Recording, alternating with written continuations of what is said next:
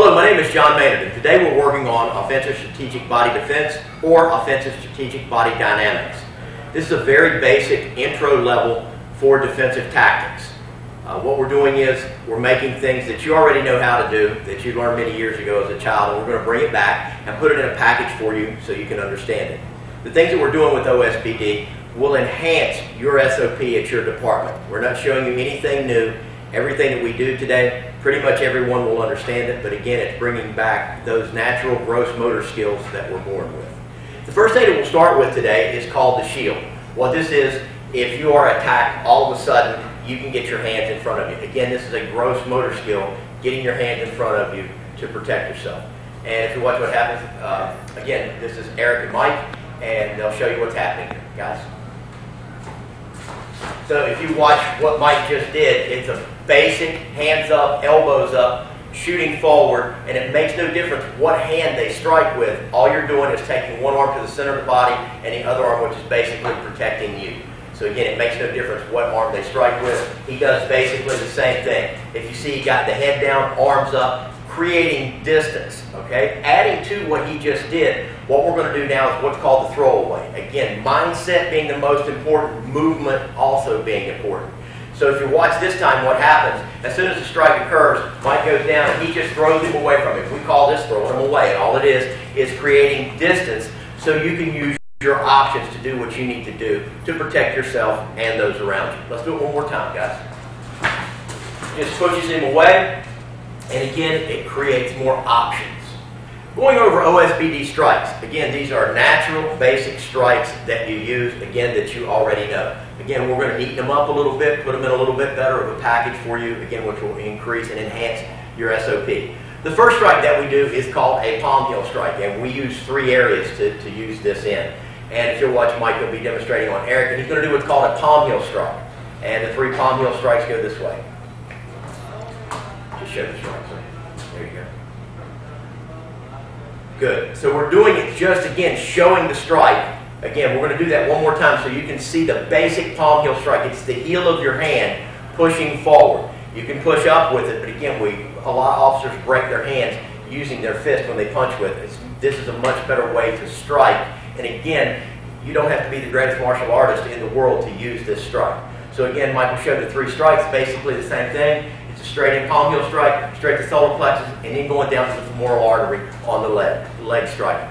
The next one is the hammer fist strike. The hammer fist strike is exactly the same thing from the same area, but again, it's a natural response striking down. So Mike will show you the hammer fist strike now coming straight down, and hammer fist strike going straight down.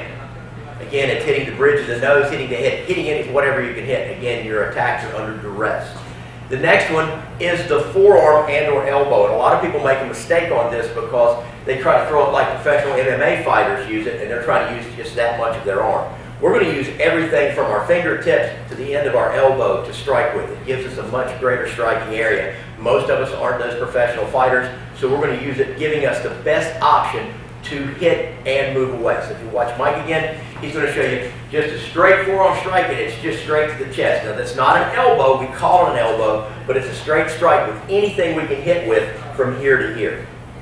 The next one is called the jab. The jab is this. He's using his forward hand, and it's just a basic straight punch with your forward hand. It goes straight out, and if you watch how he rolls his shoulder, which protects him from something else coming at him. See how his knuckles roll down? This protects him from using the bad part of his hand this way. So it rolls down this way, turning the thumb to the ground. Same thing with the straight punch. The straight punch is exactly the same thing done with the rear hand, and he rolls his hand over, which gets the good knuckles in there. So again, the hand is rolled completely over. Guys, let's switch that around and do that this way.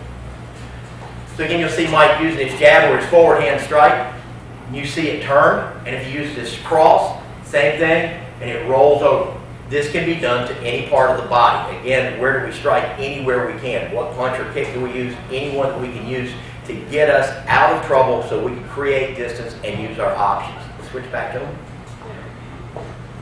Okay, the headbutt. With the headbutt, all we're doing here is the distance has gotten really, really close. So again, you've been grabbed, someone's got their hands on you. Whatever happens, we're going to do that with hands off at this point. So from here, what Mike's going to do is they will move a little bit closer, and this happens right here. If you watch Mike, he's going to trap up. His traps come up, and he's going to drive straight forward with his head. All it is just a straight headbutt. You see people doing the really cool things where they hold their head back and do it. All we're doing is just trapping up and pushing straight forward. The next one is like a billy goat would strike. He's going to trap up, drive his head down, and push straight forward with it like a football player would tackle, or like a billy goat would drive straight forward with their head. Why are we using this? It's what we have at the moment. Again, we're trying to create options when we're doing this part of it. Okay, basically what we're going to do, we're just going to put this together with these few tools that we have, which again is going to help us in a situation to where we are now going hands-on. So as Mike is attacked, all he's going to do is just put a couple of things together. First thing he does is he's got to protect himself. So from there he does a basic shield. From there he starts striking. He just does a basic web hand, hammer fist strike, palm heel strike, one down low, pushing away. A couple of basic strikes that are real simple, real easy, and all of you guys know this. This is not something that you don't know. What we're working on more than anything else is the mindset and disengaging. So we want to get this done, get this over with, move out, so we can increase our options. Okay, so now we'll start working on knees and kicks. Again, very basic. We are all born with these things that everybody knows how to knee a little bit and kick a little bit. So the first one, what we're going to use is called a stabbing knee, which means it goes straight forward when you use it. So all he's going to do is just demonstrate it forward first, and this can go anywhere. It can go to the body, it can go to the leg. It can also go with a little bit of upward motion, go to the femoral. So you can strike inside the leg, hitting that femoral. You can also stab with that. This is a more natural knee with an upward motion. Where this would be most likely used would be in the clinch, and we will cover that in just a second. Now working on some basic kicks. Okay, the basic kick that we want to use is something that doesn't turn us one way or the other. So for right now, what we're working on is called a push kick, and it's just kicking down a door. And you see people demonstrate these a lot of different ways, but you know, you're not flipping something off your shoe, you're kicking the door down. So if you watch Mike do a straight front kick or a push kick, he kicks up and pushes straight forward. He kicked with his forward leg. It's okay to kick with either leg. Again, once you get constant motion going, you won't know what leg you kick with. It's just you've got to get a post between you and them. It's like a javelin. You're putting something straight between you and the other person. This can feed into a lot of different directions, but it does give you some distance. Again, the reason that we really use this all the time is because a lot of kicks are taught, but this is the most basic, most simple kick. Now we're going to work from the ground, okay? This is a place that we don't want to be in. A lot of people teach ground fighting. There is no such thing in this. This is survival, so we have to get off the ground. We have been knocked to our back. The thing that we have to do is continue to move and get up. You've got to get up. Mindset, I've got to get up. How do I get up? Any way you can. And you're going to fight from the ground as hard as you can possibly fight, the same way you would fight if you were standing up. The first one would be called a spider kick, and this looks funny. It is what it is. But you're working from the ground and you're kicking up and you're punching with your hands. It's that constant motion to keep someone away from you. You can lay on your side, you can lay on your back, you can do anything as long as you're just pushing and kicking. And at this time we're going to be, using our mindset, which would be screaming, get off me, to get that person away from us. The next one would be for your get-up position. Now there's a lot of different ways that you can do this. And the first one that we're doing is we call this a technical stand-up. This being one that takes a little more skill. He just kicks, he can kick inside or outside, but he's using that leg to give him resistance so he can stand up. From that point, you can use your force options. The next one would be what we call, and it's funny, it's called the bowling ball. So all you're going to do is just a little bit of a roll. Because of the camera angle, we can only roll just a little bit here. So he just rolls just a little bit, and he turns and gets himself up and gets off the ground. Come back in camera here, Michael. All right, so again, very basic, very simple. And when you get on the ground, you will kick up like that. Again, that's a gross motor skill, someone coming at you. It's what you're going to do. The other one takes a little bit more practice. Okay, now we're working on the clinch. The clinch has a couple of different things that you can use. One is called just a normal clinch, and then we'll go into what is called the fish hook, okay? So if you look at Eric, Mike's going to demonstrate the fish.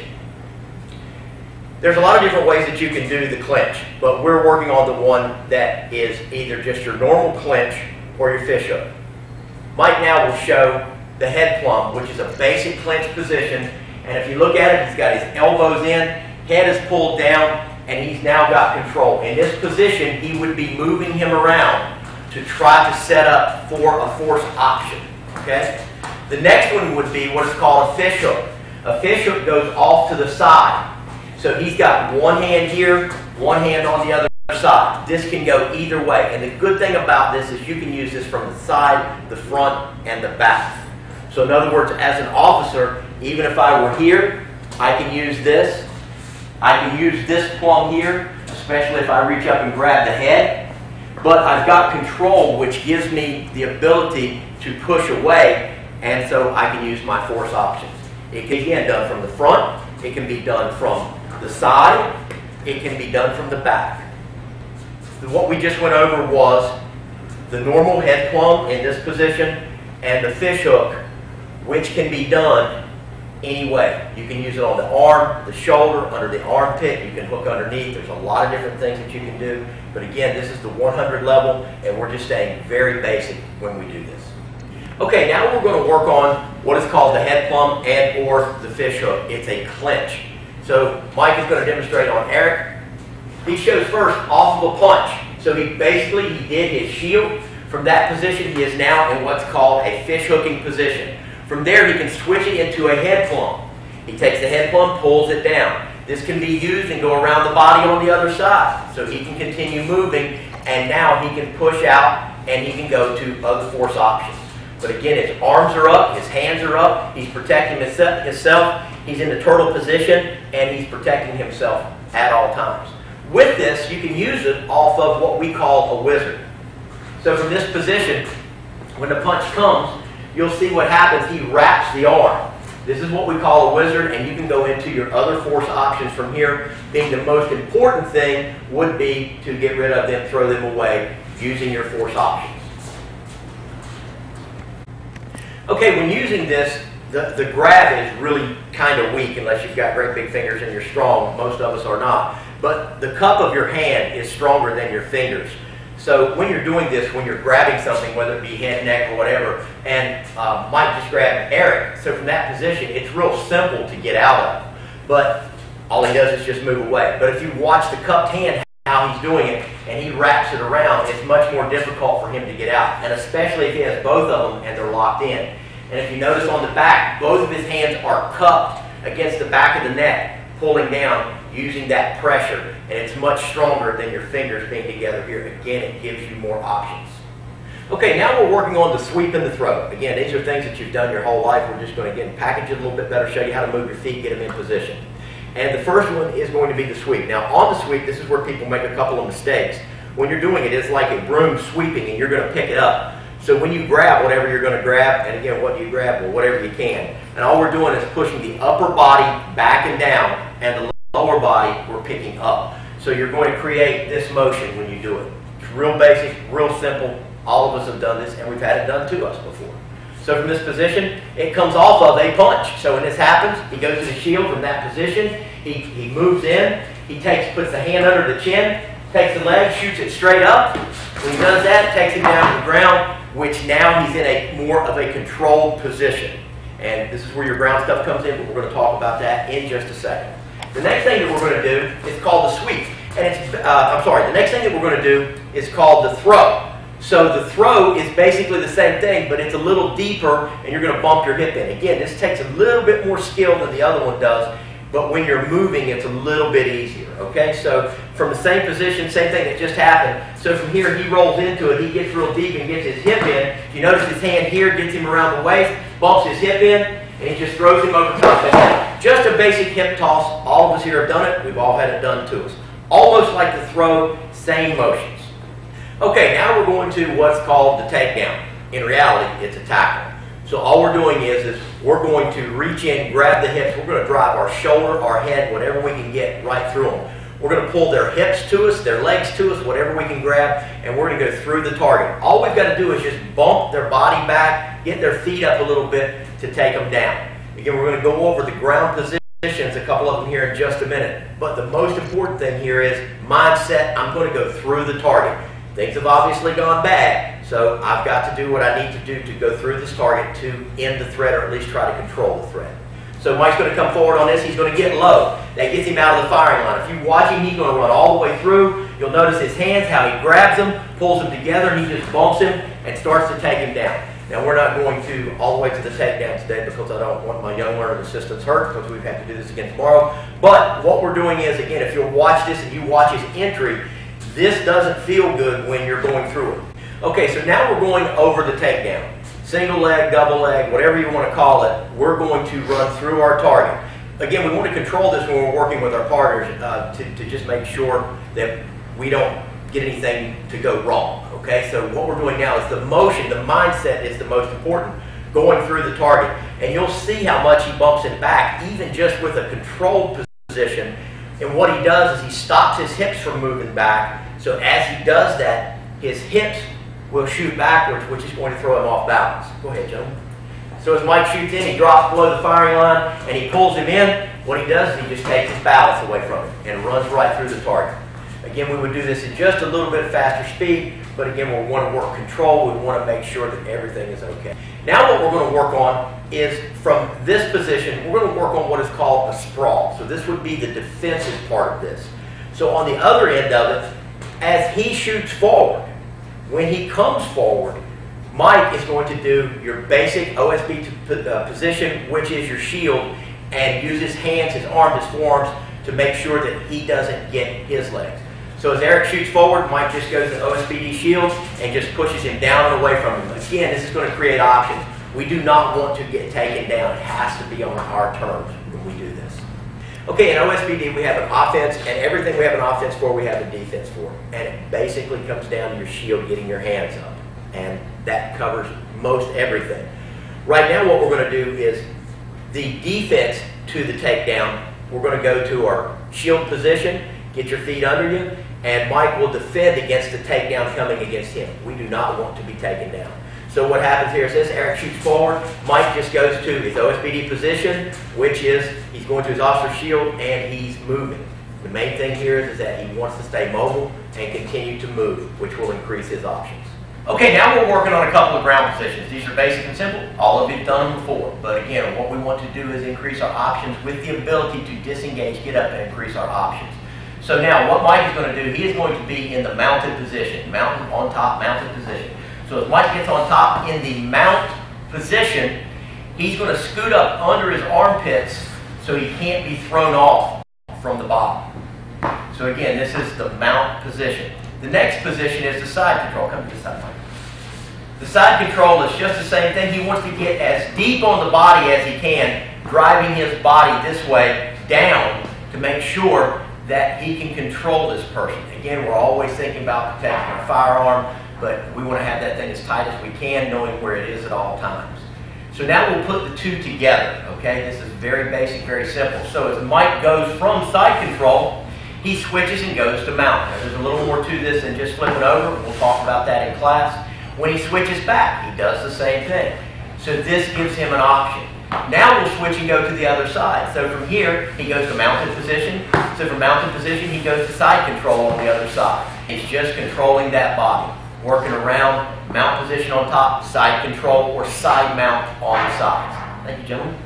Okay, now working from the mount to the modified mount. And the reason we do this, if you have a big person, your knees will not touch the ground. So you have to modify this position. And if you watch Mike, he's going to get close to the person so he doesn't have much room to roll. So he modifies his mount position. He can scoot that up if he needs to, so he can get tighter with it. He can push down, holding the subject on the ground.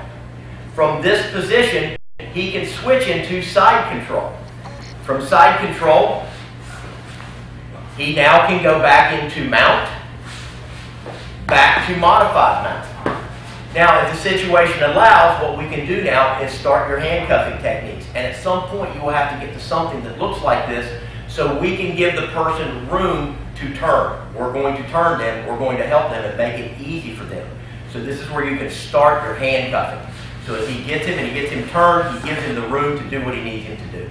Again, whatever your SOP is there is your SOP. Okay, now we're working on the guard. There's a couple of different versions of this. We're just going to give you the basic, simple one, okay? There's your close guard, which means this. You're trying to get your legs around them to control them. And you may not have both legs. You can do this with one leg, but we're trying to get to where we're locked in to control what they're doing. And again, we don't want to be here, but we've been blessed with this, so this is what we have to work with. Now, also the open guard. Many different versions to this. Basic and simple. He's got to pull one or both legs back to get some type of control. He scoots his backside bottom out. From that position, he starts pushing on the person. And this is called an open guard. Again, there's many different versions of this. From here is where we work the get up position. And remember I said one is just a little bit more challenging than the other one? He will show you that now. So from here, turns to his side, he pushes against him, starts to get up, uses his body to control. Now he can disengage or re-engage and using his force options. Okay, now we're working on weapons retention. We do what's called a single snuggle and a double snuggle. And Mike will show you first the single snuggle. All he's going to do is he protects his weapon. He goes into a basic shield. How do you move? You just move. Don't be there. As he comes out, the next one you will see, he will go to guns. From that position, single snuggle, he comes out, he goes to guns. As you see what they're doing with what we're teaching, we always tap and rack just to make sure everything is okay. Whatever your SOP is what it is. Next, we're going to do the double snuggle. From this position, hands go on, you're taking both your hands, driving that weapon down. So as Eric shoots forward, he takes both of his hands down. How do you move? You move. You move your body. From that position, he comes out, same thing again, there'll be a tap rack, and he goes from that position, controlling the situation. You must protect that weapon. Your life depends on it. Many officers are shot and killed with their own weapons. We don't want that to happen. We want to protect that weapon. We're going to protect that weapon.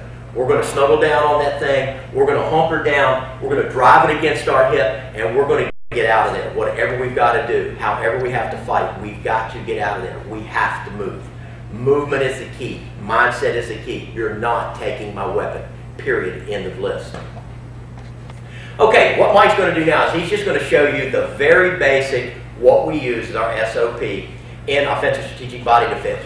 He doesn't know what he's going to do. It's reactionary, but he's going to show it to you, and I guarantee you, 3 times it's going to be close, but none of them will be exactly the same. Go ahead, sir. Number 2 coming up.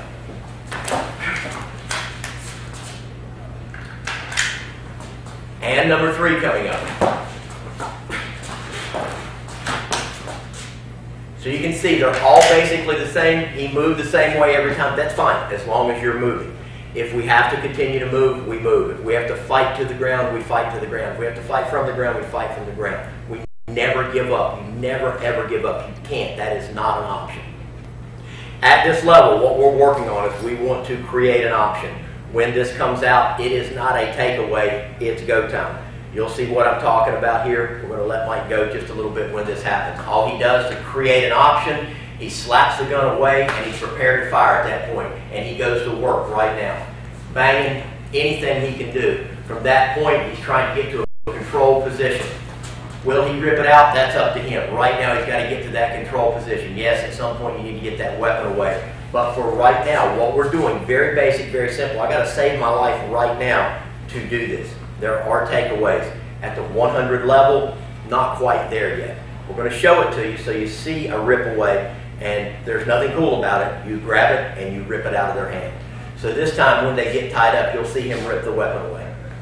Slaps away, grabs the gun, he takes it, he reaches back in, pulls it free, taps racks, goes to work. Again, at this level, all we're trying to do is get out of the firing line and create an option. And if you watch Mike at this point, this is what happens. He has, the things that are going to happen to you is shock, disbelief, and acceptance. He has to get to acceptance, and you'll see what I'm talking about. He is now getting ready to accept that a gun is in his face. From that point, he slaps it, moves it out of the center line, he's out of the center line, he goes to work. From that point, he goes to his gun and fires. Tap, rack, and bang from that point, okay? Did he have the gun? Not sure. Was it slapped out of his hand? Not sure. But at some point, he has to go to guns. We'll do it this time, and we'll do it with a little bit of a rip away so you can see a little bit of difference. The gun was grabbed, we happen to catch it. He rips it away with his body when he does it. From that point now, has 2 guns. We all have to know that when we do this, which places, gentlemen? when we do this that there's always one gun here. There's always one gun in this situation. We have to remember that. Same thing, different angle. You notice again, he's ripping away with that body. He's going to his weapon. Again, that's not pretty. Is it cool? Not sure, but it worked.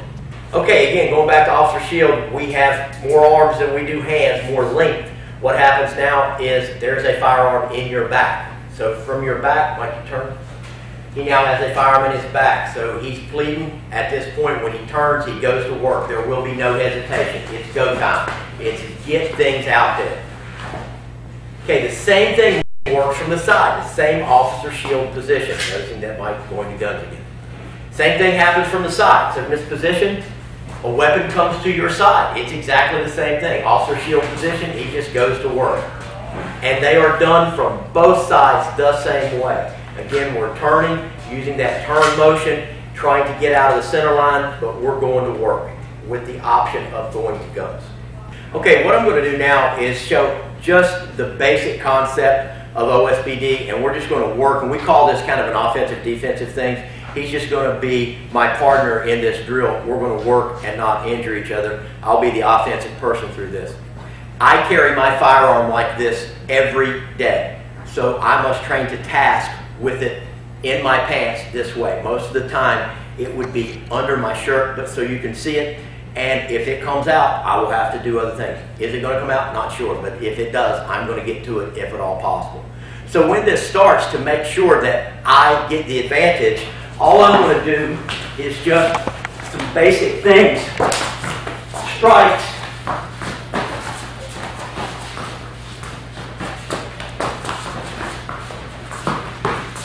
And that's what a fight looks like.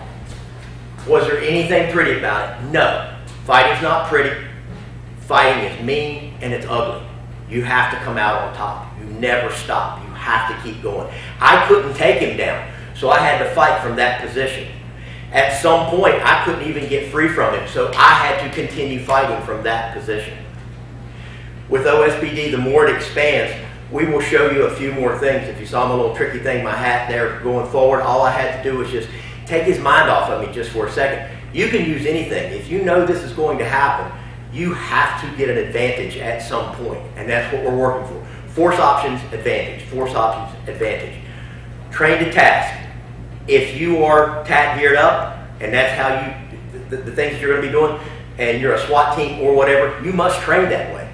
These things are different when you have all your gear on, and you have a pistol, you have your shotgun, you have your long gun, whatever you have to remember to train to task. It changes things the more stuff you have. And again, we didn't teach you anything new today. All these things you already know, but we're putting them in a package. Again, it's mindset more than anything else. Mindset and move. On our shirts, it says, move, dummy. You have to move. If you can't do anything else except move, you have to move. And movement can be in and out, side to side, up and down, but you can't stand here. So none of us are, have the greatest movement skills in the world, but we have to continue to move. Movement creates movement. From here, you're stopped. It's easier to get started from here, so you're always moving. Hands are going to be up in front. Again, OSBD is only going to increase your options, and it's only going to increase and help your SOP. Thank you very much. Have a great day.